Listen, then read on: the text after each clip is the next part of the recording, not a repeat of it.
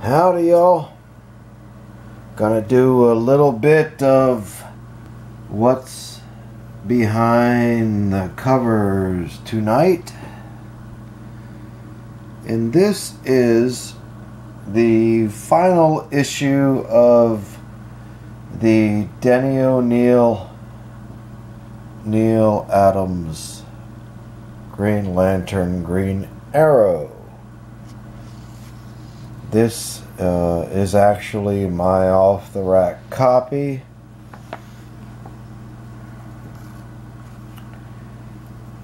And I want to say that I'm, even though I kind of lived through the all the hype and the collecting of the Neal Adams Green Lantern, Green Arrow series, I'm not that big of a fan of it.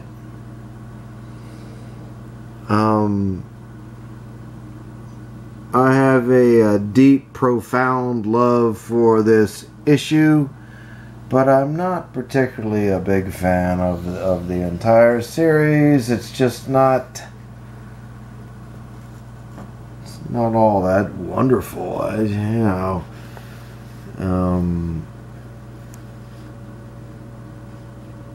Adams did much better work in other places. I mean, I understand why the books are beloved,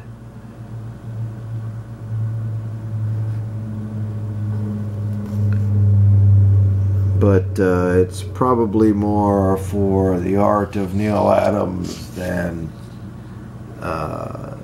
the writing of Denny O'Neal.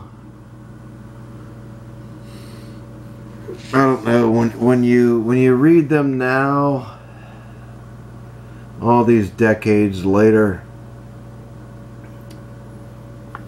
I don't know, they're just not all that fabulous.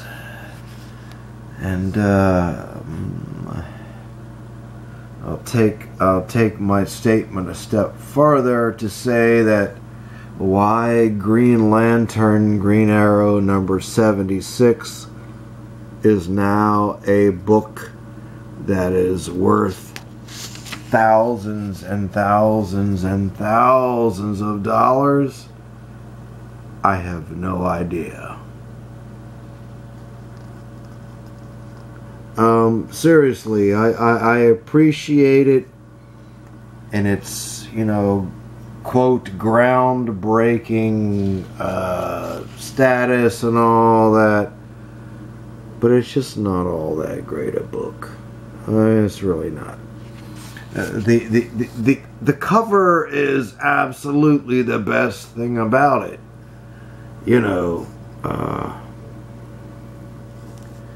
This book, again, the last of the Denny O'Neal, Neal Adams Green Lantern, Green Arrows. I just have a special fondness for it. Even though this book now, as we read it, it's very, very it's very, very preachy and kind of you terrible people that want to destroy the world with your rock music and your oil. I mean, yeah, I get it. It is of its time.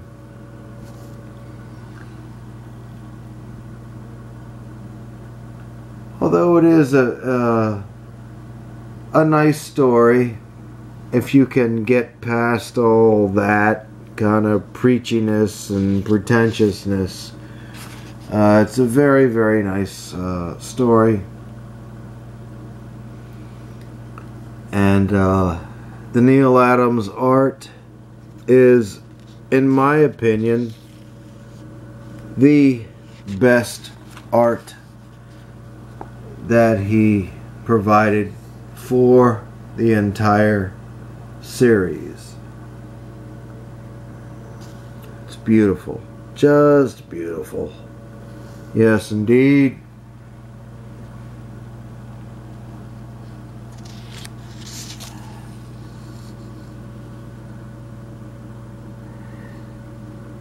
Beautiful stuff.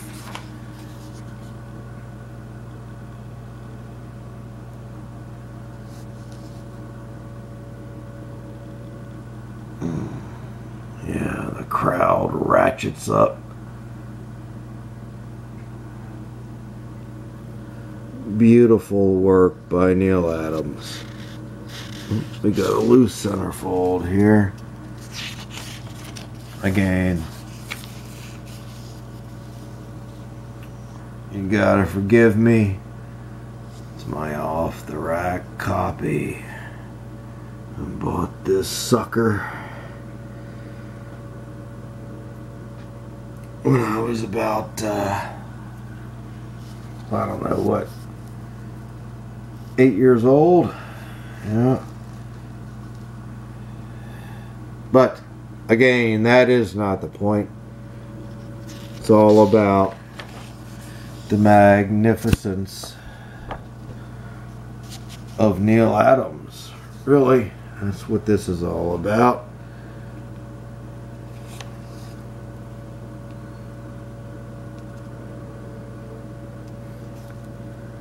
Yes. And the Christ figure dies on the cross. You got that? It's pretty heavy stuff, you know. Reading it now as a 51-year-old man, I kind of take it with a little bit of a grain of salt. And so comes the end of the Denny Neal Adams Green Lantern, Green Arrow. There's a Golden Age reprint here in the back, and actually these superheroes stick-ons, my father brought home a pack of them for me all those years ago, and they had that great large Batman sticker. Yeah, wonderful stuff. Green Lantern metal shoot, yeah, that's all well and good. And then we get into the reprint. Great stuff. Anyway,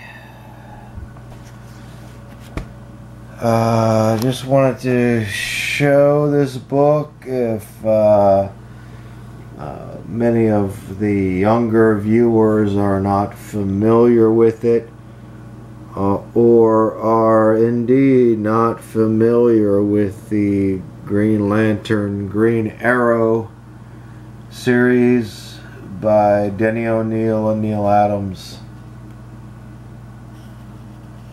they are definitely worth reading.